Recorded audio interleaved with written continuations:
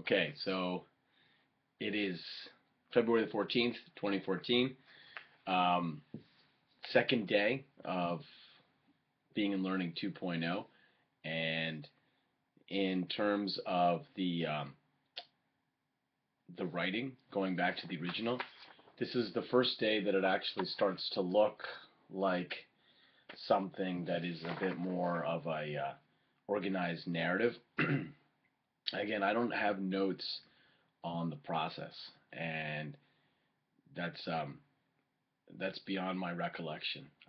I don't remember, the days leading up to um, the experiment.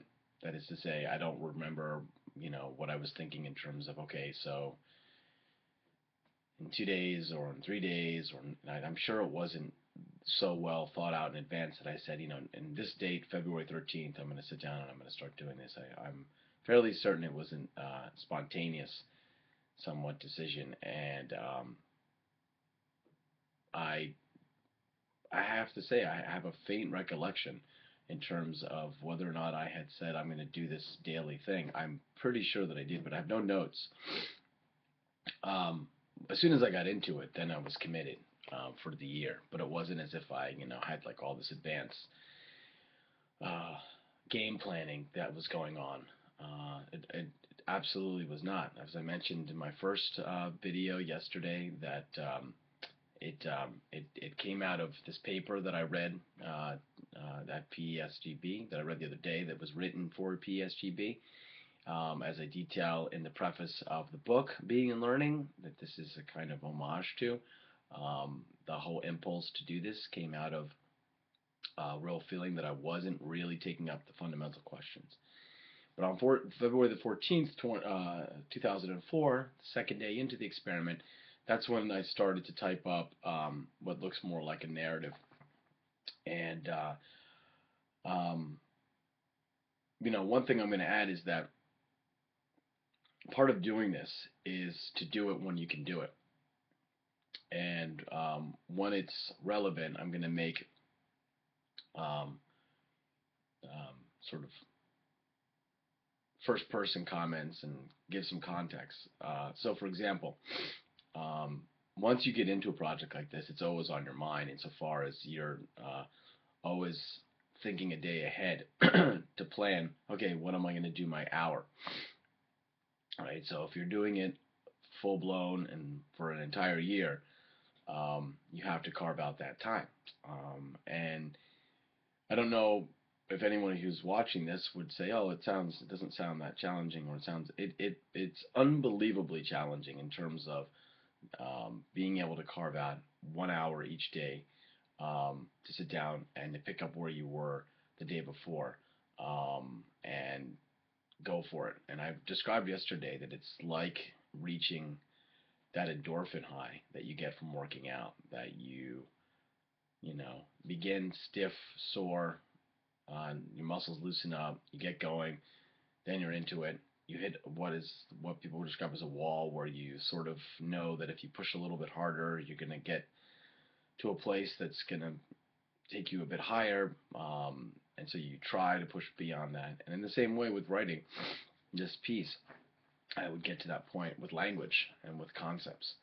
The reason I'm saying this is because this is first thing in the morning, and I'm on very tight schedule. I'm gathering my steps, my things, and going back to Maine, starting from where I am in New Jersey. So I have to a very short amount of time here to do this, and yeah, that's just some context for that. So anyway, second meditation, and there's a heading to this, which means that at that point I thought that I was going to be taking up um, for a bit the theme of evocative speech. Evocative speech. And in the notes that I wrote later, I envisioned this being a section. So it would say evocative speech with a semicolon, the delivering forth of the questions. Okay. So at the end of the previous section, we arrived at the point where learning, being turned around, was understood to be enlisted or brought about by a peculiar kind of communicative performance. Thus, teaching which enlists this turning towards being, attentiveness, and attunement is named poetic. In this section, we must delve further into the meaning of this name and try to understand precisely why poetic is the proper name of the communicative performance that enlists learning.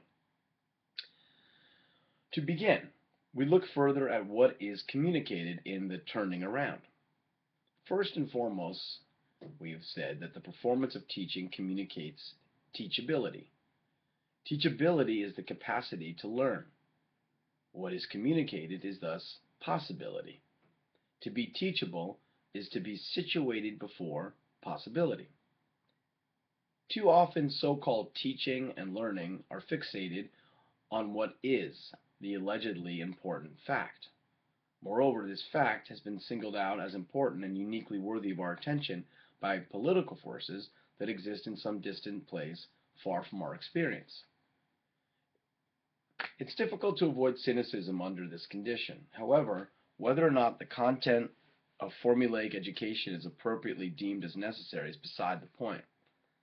We call attention to this condition, which is structured by a kind of rationalism and positivism that is fixated on the fact or what is, in order to highlight the situation where teaching and learning have failed to be understood in their existential dimensions.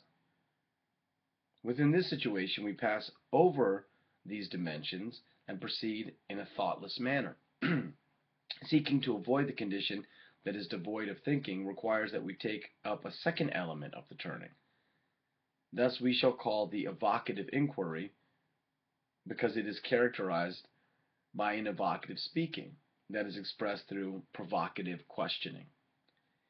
We're going to take up each of these in turn, but to do so with the recognition that there are two parts. They are two parts of the same event or the same phenomena.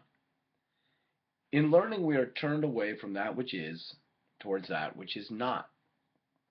When we are placed within the situation of learning, we are turned towards the excess beyond beings, towards what is absent from presencing, and what is hidden from us. In this situation, we are positioned as learners. In the previous section, we named this position attunement, and we called that towards which we are attuned being. But what is the proper name of being when we describe it as that which is absent and hidden? But what is the proper name of being when we describe it as that which is absent and hidden? Heidegger has called being beyond beings. Heidegger calls the being beyond beings nothing. Evocative inquiry unfolds in the question that provokes our attention to the nothing. In the essay, What is Metaphysics?, we identify a provocative question, one that begins this performance of learning. Heidegger formulates this question as, how is it with the nothing? The question is an exemplar of vocative speech, that kind of speaking peculiar to this performance of teaching that, as we have said above, evokes interpretation and thereby exposes the possibility that lies as the matter before us, the excess of being. The question, how is it with the nothing, points us toward the excess of being, described as the is not, not yet, beyond beings, or that which is. By pointing us towards being, what is not, not yet, the question evokes interpretation. When we say evokes interpretation, we recall the sense in which interpretation describes a response to a calling or a message. When we say is evoked, we mean something has been called upon or summoned forth. Evoke, to call, to voice, vocalize, shares the same root, vocare, as vocation, a commonly expressed description of teaching. Vocare, to call in the phonological sense through word. Vocation, from the Latin vocationem, a call or sense of fitness for an obligation to follow. A divine call or a spiritual injunction or guidance to undertake a duty. Evocative inquiry calls out or summons our attention to what is not yet. Our response to this call is properly named interpretation or hermeneutics. For Heidegger, interpretation or phenomenology as hermeneutics is rooted in the Greek word hermeneuen. Through a playful thinking that is more compelling than the rigor of science, Heidegger refers hermeneuen to the noun humaneus and then to the god Hermes. He says, quote, Hermes is the divine messenger. He brings the message of destiny. Hermeneuen is that exposition which brings tidings because it can listen to a message. Such exposition becomes an interpretation of what has been said earlier by the poets who, according to Socrates and Plato's Ion, 534e, Hermenes isan ton theon. That is to say, the poets are interpreters of the gods. End quote. Thus, the performance of teaching, which communicates teachability by delivering the message of possibility, the not yet, is carried forth through evocative poetic speaking. To repeat what we said at the conclusion of the preceding section, when we respond or heed because we have heard the call of being, we have become teachable. We now see further why becoming teachable, which is part of the condition for the possibility of learning, involves an ongoing response that can be likened to a mediating moment. One who properly teaches is a pointer. And here we now can take up more fully what is meant when we say that the lover of learning is the animated teacher, the mythic poetic speaker, and the intensely attentive listener. So that was my first meditation, or poetic phenomenological meditation. Now, one thing I want to say, and I'm glad to see that it took me about 10 minutes to read that, because I took a little bit of time to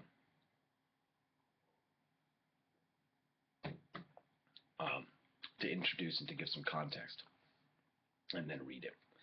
So if I could get this down to 20 minutes, where I'm reading the meditation and then making some comments, that would be wonderful, because I do hope that people do watch some of these. Right,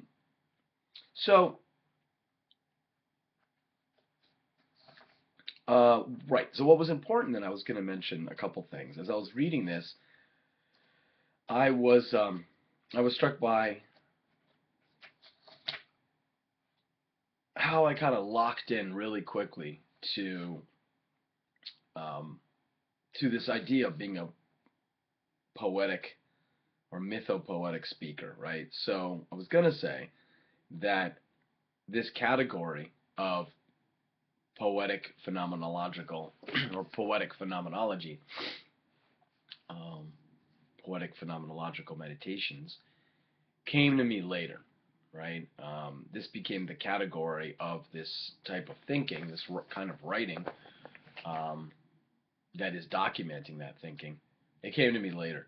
But from the beginning, I'm making this distinction between the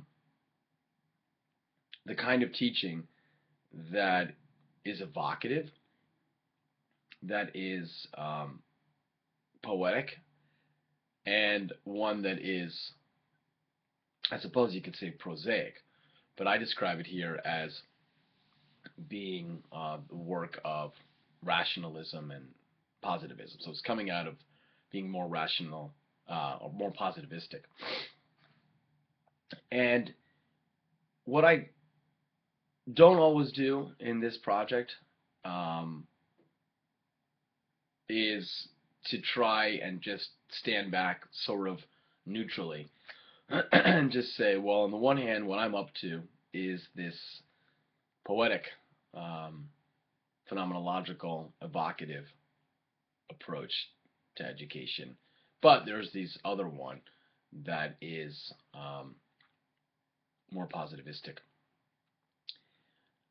I do use this other one as a kind of foil, right? And now that's not surprising because when I was writing this in 2004, something called No Child Left Behind, which was a federal policy that had been instituted for K through 12 schooling, that had really taken on some traction, and it had connected with a phenomenon that was always already going on in the states, statewide, which was high stakes testing. So here I was, a philosopher, trained as a philosopher. I had found my way into education, that is to say, a college of education, and I was teaching at Hofstra. And what I saw, and I can clearly see it now looking back, was the sort of confluence between a couple of forces. The rise of the use of measurements, analytic measurements, testing as a way to determine quality. So the testing of